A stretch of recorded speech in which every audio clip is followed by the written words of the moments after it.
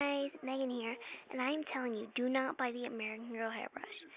We bought it and used it for Rachel, like the entire time we had her, and we still have her.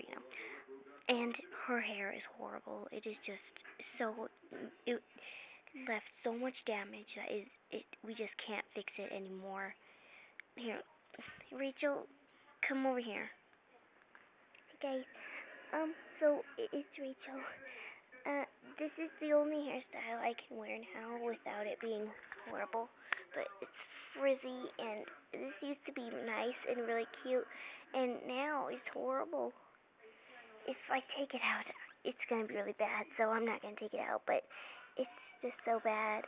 And even on Jenny, yeah, my damage could be fixed, a little, but in the back, it's really bad.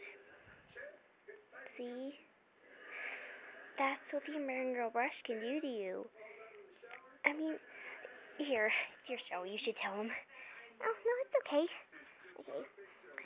Oh, you could really just use, like, a brush like this, and it makes the hair silky and beautiful.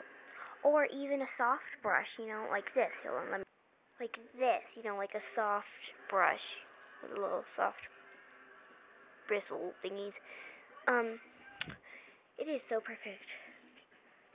See? Just, wow. See? Before,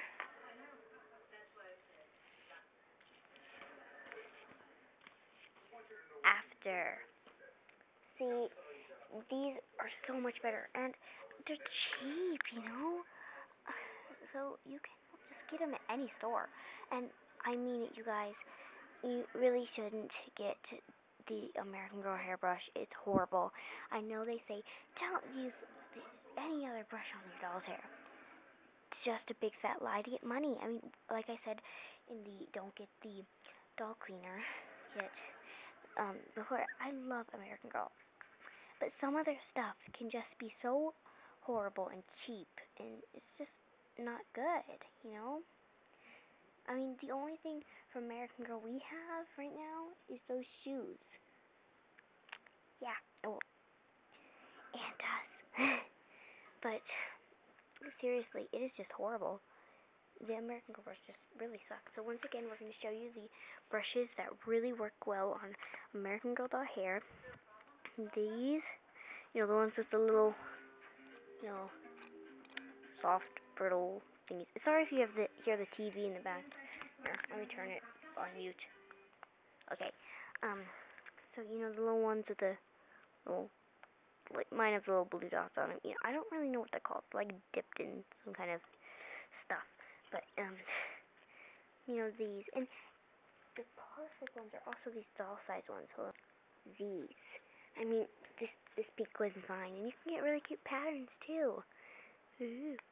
And this one's April's. She loves that color.